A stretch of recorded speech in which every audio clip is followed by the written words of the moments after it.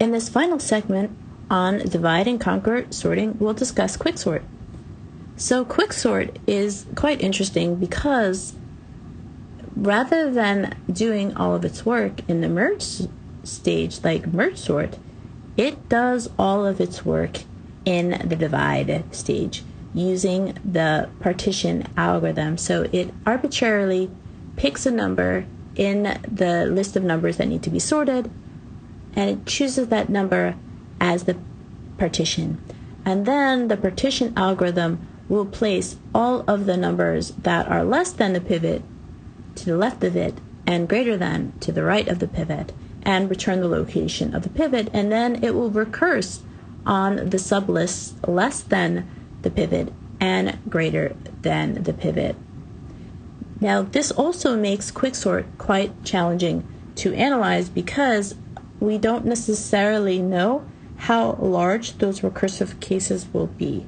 I mean, we know a priori from some specific cases, but in general, we don't necessarily know the size that we're going to recurse on. It really does depend on the pivot, and that is what makes quicksort analysis so challenging.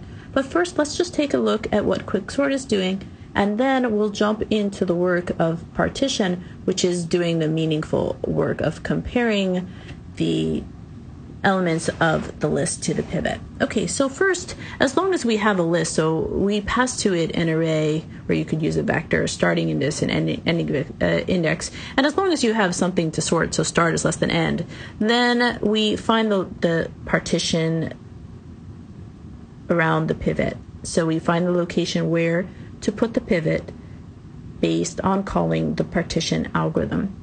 And then once we have the location of the pivot at location, then we call quicksort recursively on the sublist from the start to one before the pivot location, so on the left of the pivot, and then we call quicksort again on the sublist to the right of the pivot, which is location plus one, to the end. So now let's take a look more closely at the work that's being done by the partition algorithm. So the partition algorithm can pick an arbitrary element to be the pivot, but I just want to mention that in what we're working on, we are actually choosing the last element in our array to be the pivot. So now, as we look at the partition code, I just want to point out how some variables are being used. So we want to mention that we're passed an array or vector A and a left endpoint and a right endpoint in which we're trying to place the pivot in the right location between those endpoints. So now we set I, and I is going to be used for the location, to keep track of the location to place the pivot. And it's going to be keeping track of the number of elements in the array that are less than the pivot. And we set the pivot, as I mentioned, so we just choose the pivot to be the last element in the array. This is arbitrary. We'll talk more about the choice of what the pivot is. And then what we do is we go through the array from left to right. So J is going from the left endpoint to the right endpoint. And it's comparing all of the elements in the array to the pivot. If the element is less than the pivot, we are going to swap the current element with where we wanted to place the pivot thus far and increment the location for the pivot because we just placed an element which is less than it. So that's why we're incrementing I. And then finally, once we've gone through the entire array from left to right, we should know where to place the pivot, and we swap the pivot with the location, and you'll notice that I is keeping track of the number of elements in the list that are less than or equal to the pivot. Okay, and then once we're done, we return the location of where the pivot was placed. So now let's just trace through this more carefully, and I just want to make a little chart here, and I'm going to be keeping track of I and J. So I is where we want to place the pivot, so it's keeping track of the number of elements in the list less than the pivot, and J is keeping track of just going from left to right. So when we start off, they're both equal to 0, so we're just assuming we could put the pivot in the first location and looking at the first value in the array. So we look at the first value in the array, and here we're looking at 3. And right now we're at the for loop. So we're looking at 3, and we are comparing 3, which is at array position A0, to 7. So A0, which is 3, is less than the pivot, which is 7. So you'll notice that we would swap it with itself. So it wouldn't actually do anything, but we would increment I. So now we increment I right here, I and j. And now we have to compare 6 and 7. 6 is less than 7, so we'd essentially swap it with itself, and we increment I and j.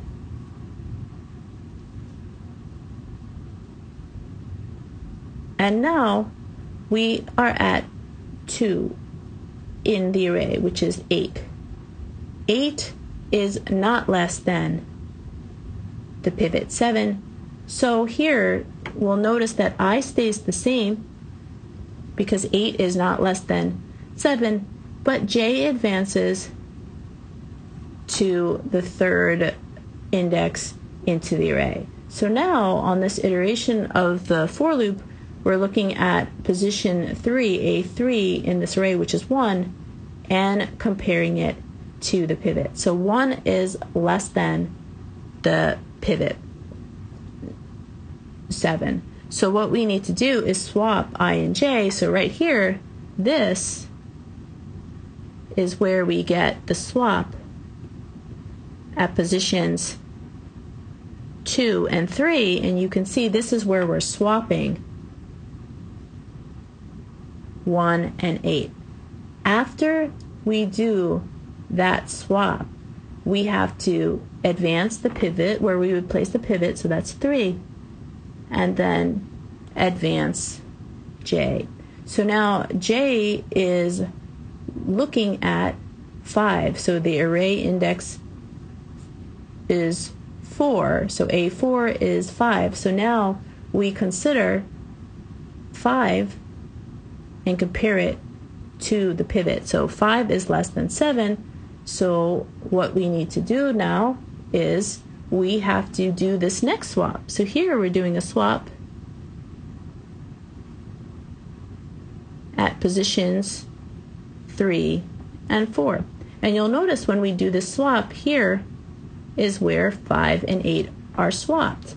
So as a result of that, now we advanced I, which is where we want to put the pivot, so that's keeping track of the number of elements less than the pivot, and you'll notice that we've come across 4, and we increment j 5. So j now has exhausted the entire array, so we break out of that for loop, and the only thing that we have left to do is one last swap, and this last swap you'll see is swap 4 and 5. So this, we're going from here to swapping 4 and 5, and you'll notice that is why we have 7 before 8. And then we would return the location where we just placed the pivot, so it would return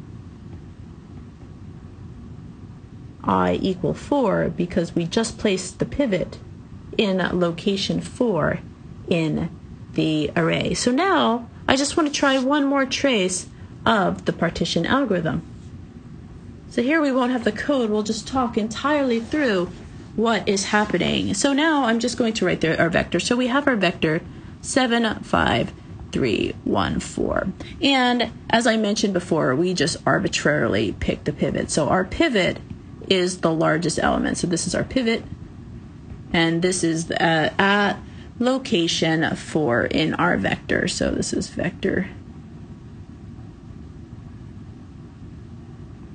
is equal to our pivot, and it's just the value just happens to be 4. So now let's start doing our tracing. So we have I is keeping track of the number of integers in the list less than the pivot, and j is just being used to traverse the rest of the list from left to right. So let's start doing the comparison now. So now I take the element at position 0, 7, and I compare it to the pivot. So 7 versus 4, 7 is not less than 4. So I don't advance the number of elements I less than the pivot, but I do have to advance j. So I look at j. 5 is not less than 4, so I don't advance I, the number of elements less than the pivot, but I do advance j. So now I have j equal to 2, so I'm looking at the element in index 2 in the vector, so that is 3. 3 is less than 4. So when we come across an element that is less than the pivot, we have to do our swap. So we're going to do a swap now, and we're going to swap at where we had the pivot, so that's going to be I equals 0, and j is equal to 2. So when we do this, you'll notice that we will be swapping 3 and 7. So I'm just going to do the swap now.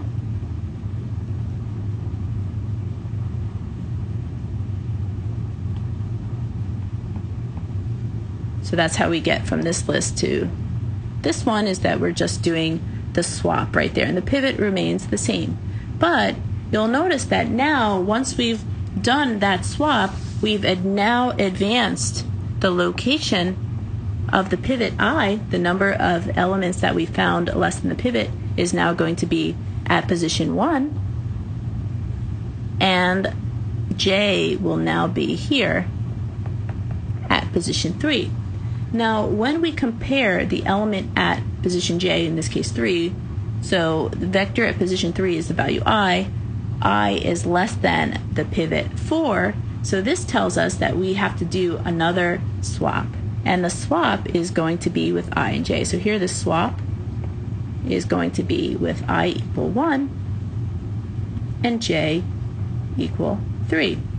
And when we do this, you'll notice that now we are going to have 3, 1, 7, 5, and 4.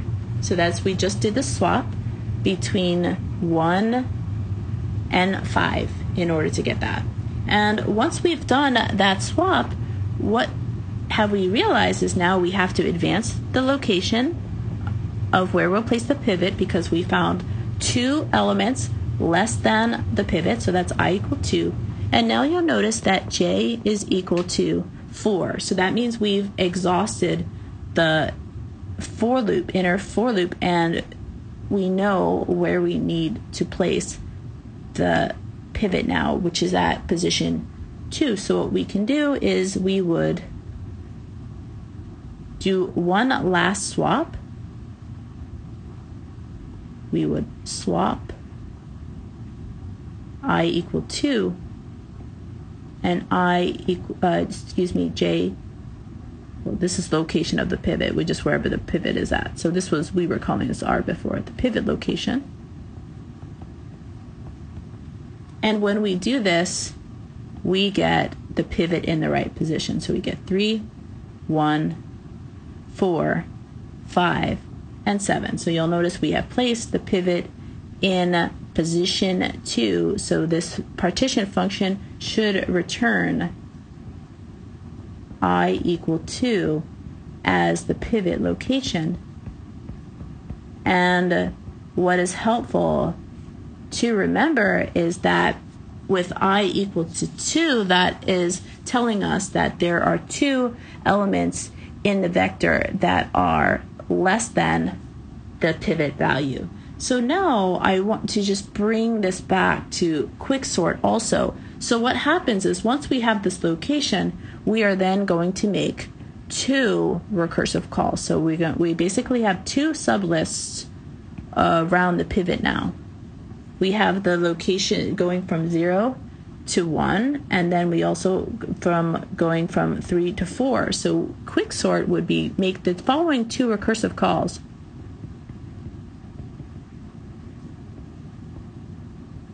Around the sublists that are created by placing the pivot. So it would make recursive calls of Quicksort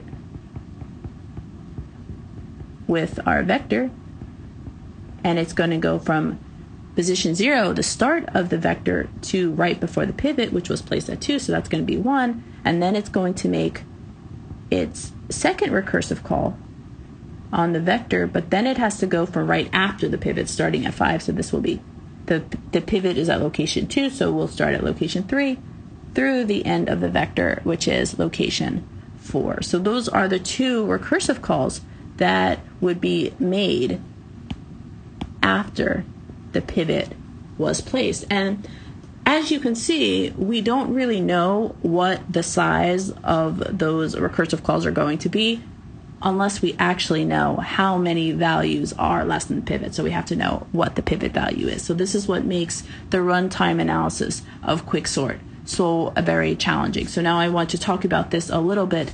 Now we won't get too deeply into this, but just to explain some of the challenges with doing the runtime analysis of Quicksort now. Okay, so there are some things that we know very quickly about the runtime analysis of Quicksort. So the very worst case Quicksort could ever have is if you happen to pick a pivot which is the minimum or the maximum of the subarray that you are looking at.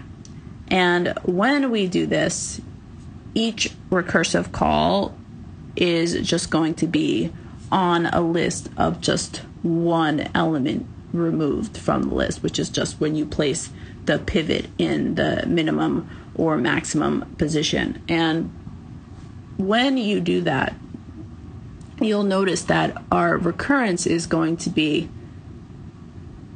linear time and then our recursive call on a list of just one fewer elements. And the linear time is the time you actually have to go through the entire list to realize that the pivot is the minimum or the maximum, and then you just have to make a recursive, just one recursive call on everything else on the list because you didn't actually have a sub half or less than or greater than the pivot because it's either the minimum or the maximum value. So that's not so useful when you happen to be unlucky and the pivot happens to be the minimum or the maximum. And when you handle this recurrence, you'll notice that this is going to give us a runtime that's actually quadratic. Now, the best that we can do is if we happen to pick a pivot every time that was the median, we basically would get the same behavior essentially as merge sort, because then we would have to do the linear work to find the location for the pivot using the partition algorithm, and then we would make the two recursive calls on equal halves of the array. So then we get the same recurrence relation that we had for merge sort, and as we saw that this would be theta of n log n. Okay, so those are the quick cases with Quicksort in terms of we know this analysis very quickly, the runtime. But as you can imagine, if we don't know that, and there is some subtlety to how do you make sure you always pick the pivot to be the median and not increasing the runtime, what happens to the runtime? So we know that the worst case is n squared. We know that the best case is n log n. It turns out that you can show if you just randomly picked a pivot, you would have n log n runtime and the average case for Quicksort also. So we won't get more into that analysis, but I just want to mention that the takeaway is that the runtime analysis of Quicksort is dependent on the pivot, the choice of the pivot, because that determines the sizes of the recursive calls in the recurrence relation that you would use to analyze the runtime. And I just want to mention that is for these comparison-based shorting, this is the best we can do, and log n is the best that we can do for this comparison-based sorting.